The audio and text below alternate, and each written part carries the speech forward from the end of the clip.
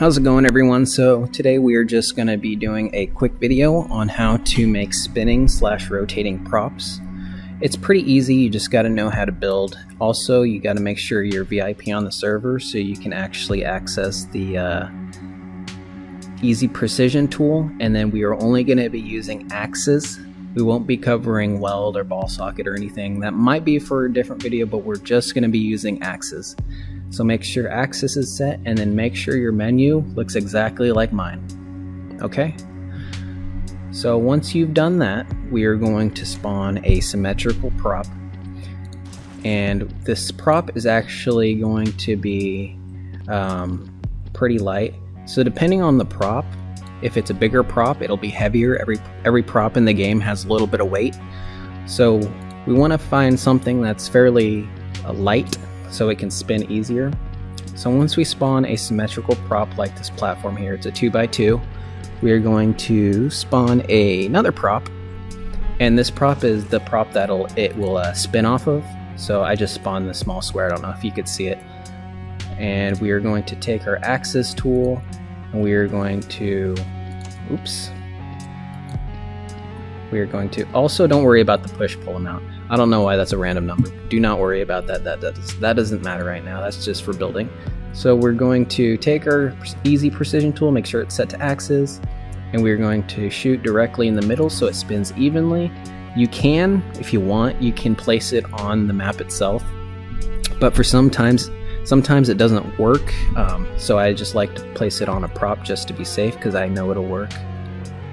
So we'll place it on the prop there, and I'm stuck in it, so let me make that no collide. So we can see that it's spinning now. It's spinning off of that prop.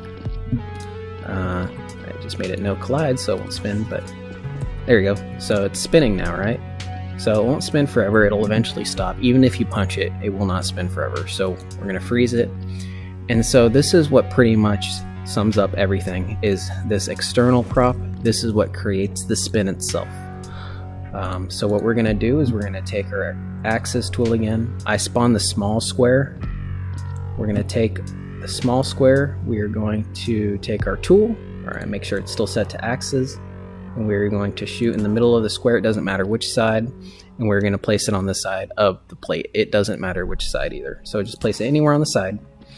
And then we're going to take our tool again, and we're going to shoot that square. And then we're going to place it either on the right or the left of the original position. And this depends on which direction it spins, so we'll just go ahead and place it on the right.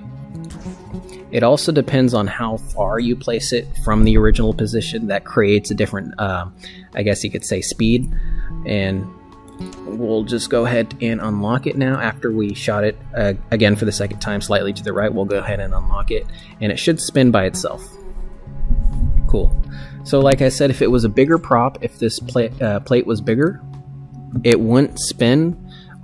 Maybe it'll spin a little bit slower, but that little prop right there can't spin much heavier than this. So something this size is perfect for that small little square. We could also change this right here, that small square, to a bigger square or another rotating prop. It doesn't have to be a square, it can be any prop.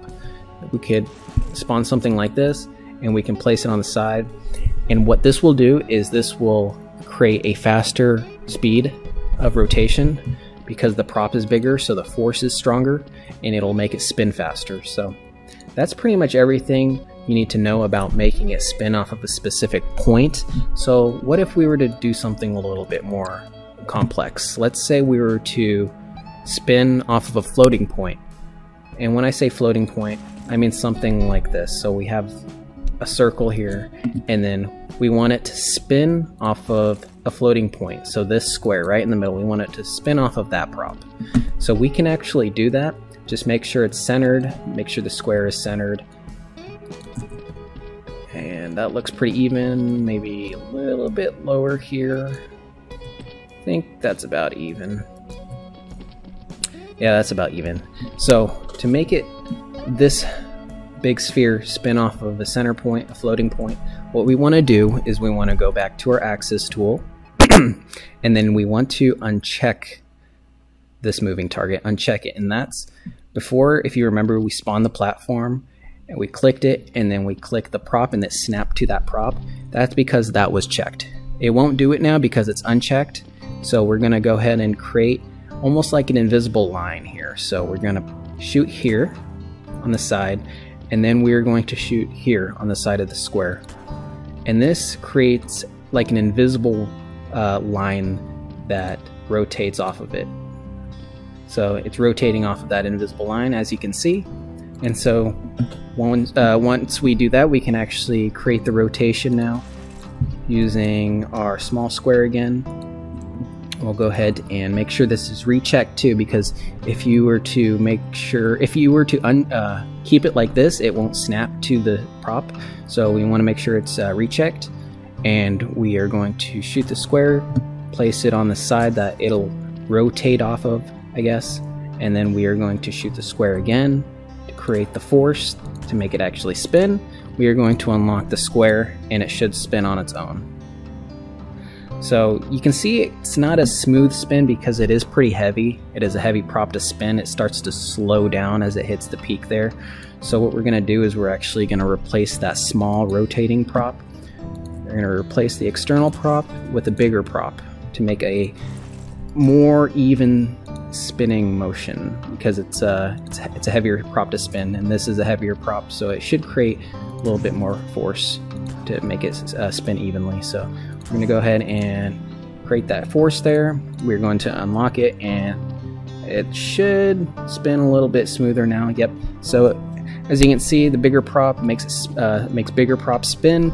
And a little tip here is, if you want to make all the access point, whether it be a specific access point or a floating access point like this, you can actually make these invisible by going to your materials menu and then going all the way down to the lag. It's called lag, and then we just place the material on these squares here. It doesn't work on bigger props like this, so it works on the squares. That's why I use the squares, is because I can make them invisible. So that is how you do that.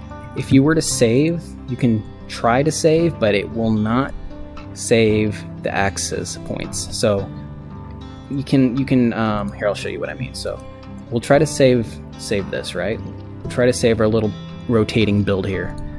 We'll paste it, and it just falls straight to the ground. That's because all the access anchor points that we made, they're just gone. They don't save. So that's how you do that. Also, another thing is, if the server is up and it's laggy and there's a lot of people, sometimes the access points will just completely stop working and they'll just like vanish. So it'll like freeze in place, and you're like, why is it frozen? You'll try to unlock it to make it rotate, it'll just fall to the ground, just like you pasted it. It'll just fall straight to the ground. So that's pretty much how you do that. Trying to think if there's anything else I need to cover. You can pretty much make, like I said, anything in the game spin. If it's a big prop, like let's say something like where is it? Something like this.